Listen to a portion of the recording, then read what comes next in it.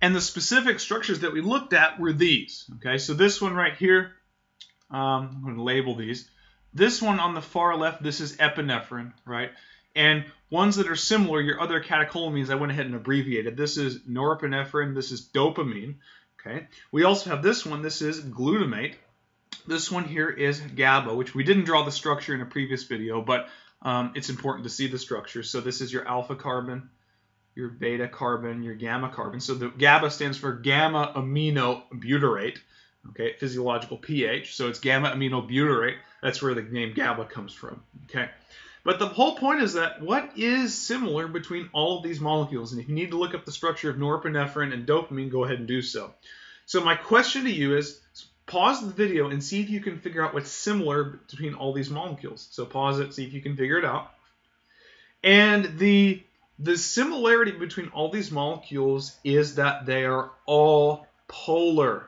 Okay, they all have many, many electronegative atoms, and to be honest, the ratio of electronegative atoms. So our electronegative atoms, I don't know why that came out white, but the ratio of electronegative atoms to carbons is fairly high, right? Should probably scroll over. The ratio of electronegative atoms to carbons is fairly high, okay? Now, it doesn't mean that they have more electronegative atoms. It just means that the ratio is fairly high. So all of these molecules are polar. Now, if you go back to the videos we looked at, and if you go and study all of the biosignaling events, remember that you had your cell membrane, right? So if I draw a big cell, right? So here's a cell. Again, we'll draw an inner membrane. This is our inner segment of the plasma membrane, right? And then remember that we had these receptors, right? So I had, say, this was an adrenergic receptor. Remember, we had a G protein, right? Here's the alpha subunit, right? And then we had that translocate over to another enzyme, right, and activate that, okay? Now, if you remember, something like epinephrine, did epinephrine ever cross the membrane? Well, no, it didn't. It was confined to the extracellular side of the membrane, right? It never crossed. And my question to you is why? And pause the video and see if you can figure it out. Why is it that these molecules can't cross the membrane? And that's, of course, not crossing the membrane without a transporter, okay? Why can these molecules not passively diffuse across the membrane? And I'm assuming at this point that you've already seen membrane physiology, and you've probably seen the structure of phospholipids, right? If you look at the structure of phospholipids, what do they have? They have two very hydrophobic alkyl side chains. Do you think that these molecules right here are soluble in those phospholipid tails, those hydrophobic carbon chains? Well, no, they're not. So these particular molecules are confined to either the inside of the cell or, in this case, the outside of the cell. And the only way that they can cross into the transporter, but for the purposes of biosignaling, they have to use these systems, these G protein systems, or in the case of something like insulin, they have to use a tyrosine kinase receptor, right? And insulin also is polar, okay? So basically, you have your first messenger, which is these, right? These up here, these are your first messengers, right? And then they activate second messengers, which are on the inside. So your second messengers are here, right? So I hope that makes sense. Okay, so those are your second messengers on the inside of the cell. So if we go back to think about what transduction is the process of converting an extracellular signal into an intracellular signal. Okay, and again, that has to occur in these molecules through the use of G proteins and things like that, or in the case of insulin, a tyrosine kinase receptor. Of course, the reason I didn't draw insulin is because it's a 50 amino acid peptide. I don't want to draw that. Okay, but know that insulin, the outer surface of it is very polar. Okay, so it can't just cross the membrane. It has to use a tyrosine kinase receptor. Likewise, these have to use G protein coupled receptors, or if they're using ionotropic receptors, they bind to the outside of the cell. Okay, so the question is, how do I do something if I'm doing, how do I do something if I have a non-polar molecule? Okay, so here's our nucleus, right? And I'm going to come over here and draw several molecules. So I've gone ahead and drawn these molecules. This one right here, this is estradiol. Okay, estradiol is the primary female sex hormone. Okay. This one right here, this is, I don't know why I drew an S first. This is testosterone, okay? And this one over here, this is T3, also referred to as triiodothyronine. This is your primary thyroid hormone. Okay. Now my question to you is, what is similar between all of these molecules? So I challenge you to pause the video and see if you can figure out what's similar. Well, if you think about it, their ratio of electronegative atoms to carbon is very low. Okay, so these molecules are very, very hydrophobic. Now, the T3, not thyroxine, T3 is probably the least hydrophobic of all of them. But in general, they're all hydrophobic. So if we come back to our cell right here, do you think those molecules are going to have any problem crossing the membrane? And your answer should be no. They are soluble in the alkyl side chains, especially something like testosterone or estradiol. The steroids, by the way, steroids by definition, which are those things, there are other steroids as well, they are extremely hydrophobic. In fact, they're some of the most hydrophobic molecules you'll ever see in the cell. They are certainly capable of crossing the membrane, okay? And so these will cross the membrane and go directly into the cytosol, okay? So in the blood, okay, if this is our blood out here, okay, you're going to have some protein carrier, right? Some protein carrier, okay? And you're going to have, let's do an example like estradiol. So we'll put an E right here. So estradiol is bound there. And estradiol then moves through the membrane, and it's going to move into the cytoplasm. Now, eventually, the estradiol, or whatever hydrophobic molecule we're talking about, is going to bind to something called a nuclear receptor. Okay. Now, here's one thing I want to underscore, and this is really just a critical thinking type question, because honestly, the answer is not known. Okay. What is your cytosol made of? It's made of water. Is your cytosol polar or non-polar? Well, it's polar, right? So do you think something like estradiol, something like this, is going to be soluble in your cytosol? And the answer should be obviously no, right? It's not soluble, okay? Now, most textbooks will just show estradiol floating from this point, from these membrane, just directly into the nucleus. Now, remember that your nucleus, if you look at the picture of a cell, the nucleus is not connected to the membrane, right? And neither is the ER or the Golgi apparatus, all of which are contiguous with the nucleus, right? They're not connected to the membrane. So what books will typically show is that estradiol, or whatever you're talking about, directly floats from the membrane to the nucleus, right? That cannot be the case. And if you understand polarity, you understand why, okay? Estradiol is not soluble in the cytosol. It can't just float from the membrane to the nucleus, right? There would have to be some protein carrier that picks it up. Now, whether this is the nuclear receptor or not is unknown, and that actually, the reason I say this is because it's a really critical thought type question, and it's an area of research that you could go into, and probably, as my biochem teacher put, it's probably worth a Nobel Prize if you figure it out, okay? But ultimately, estradiol has to be picked up by some soluble protein, okay? And then it's going to be taken into the nucleus, okay? So you first have to stop at this point to be picked up by a soluble protein carrier, okay? Now, once you're in the nucleus, okay, so this is your nucleus right here, right?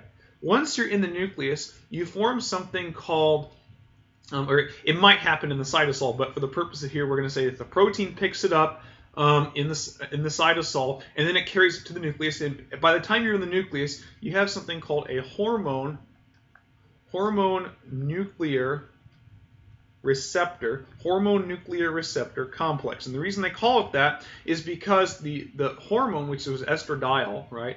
Again, we're going to put E for estradiol, is complexed with a protein called a nuclear receptor. Okay, so it's complex with a nuclear receptor. Okay.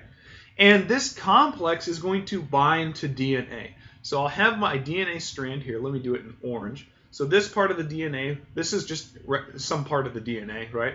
And then there's a part that I'm concerned with, and this part, okay, right here, this is called my hormone response element. And then, of course, I have the rest of my DNA, okay? The blue part is called a hormone response element, typically abbreviated HRE. And the hormone response element is what's going to bind the hormone nuclear receptor complex, okay?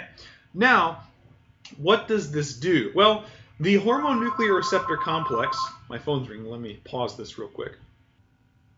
Welcome back.